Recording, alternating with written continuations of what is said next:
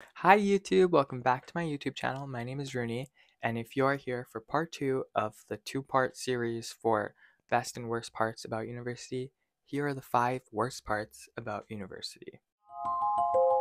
1 a.m. eyes closed, I'm slowly falling. Starting off strong here with university is a scam. JK. It's not a scam. The way I'm saying this is because the cost. Yes, it costs a lot of money. To anybody who is really worried about the cost, let me just tell you, college is there, and college is also completely fine. Nothing wrong with going to college. And then the other thing I can tell you is go to a cheaper university. There's also nothing wrong with that. If cost is what's preventing you from going to university, just go to a cheaper university or go to college. Same thing, okay? But the actual worst part about the costs are the fact that there are a lot of hidden fees, I'll say, that they don't tell you about up front when you're paying for tuition. No, you're literally paying, for me, some of the hidden fees are I'm paying for construction of buildings that they're not even constructing. I think about there was $20-ish or something that went to some construction fee. What am I constructing? What? And also there's a gym membership that I paid for too, which I don't use that gym membership because I go to a different gym. And you can't take away those fees. They're just built into the tuition. And so I guarantee whatever university you go to also does the same thing for you. So in that sense, it's kind of a scam. Not to mention textbooks. Oh my god.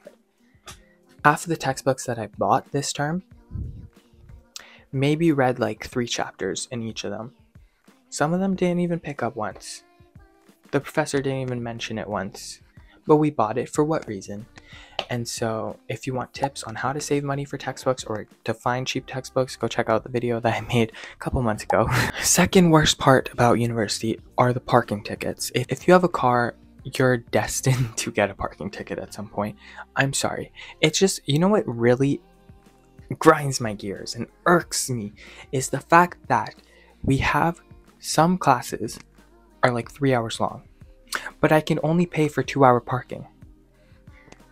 Make it make sense. Make it make sense. Who designed this? Who? Or when I'm writing a stupid exam.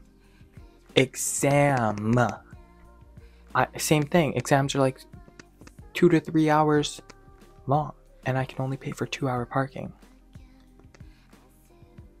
Make it make sense. There are such things as parking passes as well, but I think that's a waste of money.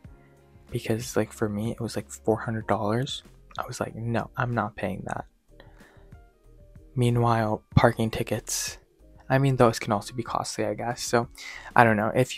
I only got 2 parking tickets this term, so living the life, you know? The third thing that is the worst part about university is obviously the stress, the anxiety, the sophomore blues, whatever you want to call it. It gets overwhelming and stressful. And the only thing I can say to you is you just gotta find ways to cope with that. That's just the nature of university. It does get stressful, but what I can tell you is don't quit, because if you just let yourself go and start to stop caring, that doesn't make any sense. If you just start to not care, you're gonna fail. You're gonna fail courses, you're gonna fail grades, you're gonna drop out, you're not gonna want to keep doing it. So just find some type of motivation within yourself, set little goals, adjust those goals if you're not passing, and also make use of getting to know your professor. Like I mentioned in the other part of this video, I said networking, getting to know your professors. Well, if you know your professor and you're failing, professors can actually write a letter about you to the office or dean or whatever you call it, and they can excuse you if you failed a course. And that can save you a lot of time from redoing the course again. They can just excuse you from the course, which I don't know if that gets you the credits, but at least you can pass and continue with courses that require that course as a prerequisite, if that makes sense. Just look into it. Don't give up, like John Cena always says.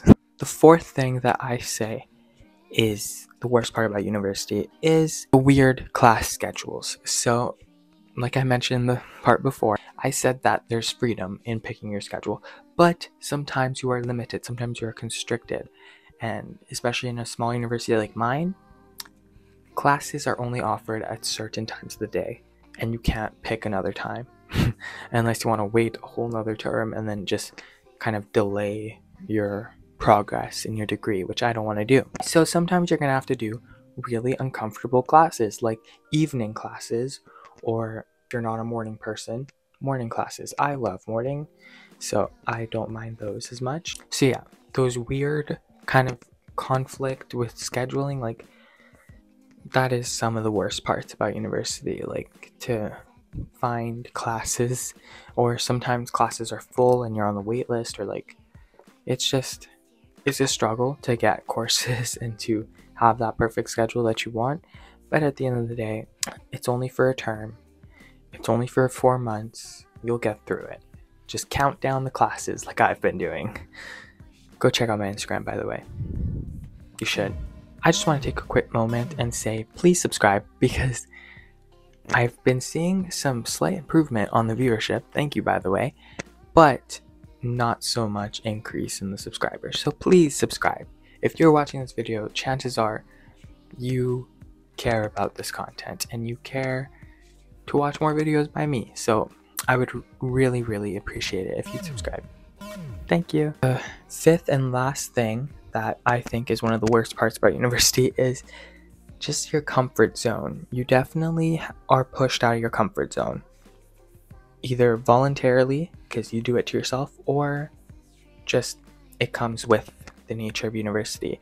So for example, if you're not a public speaker, you don't enjoy that, you're gonna have to get used to it, because there's a lot of class projects, especially in presentations, especially in like business related courses, or if you're really shy in science related courses, most of the time in labs, there's group work as well. It's inevitable that you're gonna have to work with people or speak in front of people at some point in your university journey. And so what I say to you is, again, find a coping mechanism, find a way to help yourself, find a way to get help and seek help and cope. Because I definitely also was not great with public speaking until I did this. I mean, here, this is public speaking right now, right? I'm speaking to the public and anyone can watch this, and I have to be okay with that. And sometimes I make mistakes, sometimes I stutter, and sometimes I make weird faces, but people are gonna see this, and that's public speaking. So maybe, hey, maybe a tip for you guys: if you have trouble public speaking, don't make a YouTube channel unless you want to, then go for it. But just record yourself. You don't have to post it or do anything like that, but just record yourself talking to a camera. I find that helps with speaking with people as well. So I also find that, like, it's weird, but when you first think of professors, you think they're going to be all professional and, like, I don't know, just professional. Professors have no boundaries. It's crazy. Sometimes you're just talking about professors about the weirdest things ever, and you want them to like you, so you just go on with it. So I guess in that way, it's also a boundary and out of your comfort zone. Just definitely treat them like they are a person. Don't treat them like they're a doctor, or, you know, most professors, at least that I've talked to, they don't prefer when you call them doctor and then their last name. No, they just prefer you call them by their first name, or just professor first name. You know what I mean? Alright, well, I hope you guys enjoy this video and learned some things and learned about the 5 worst parts about university, and hopefully it doesn't scare you too much. And I still encourage, highly encourage you to go to university. If you are still undecided and still don't know, check out my video about how to pick a university. Check out my video about scholarships. They will help you get to university.